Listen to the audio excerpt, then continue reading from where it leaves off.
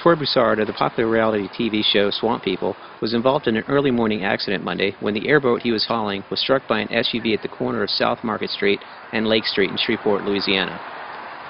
The driver of the SUV was sent to an area hospital for treatment of non-life-threatening injuries.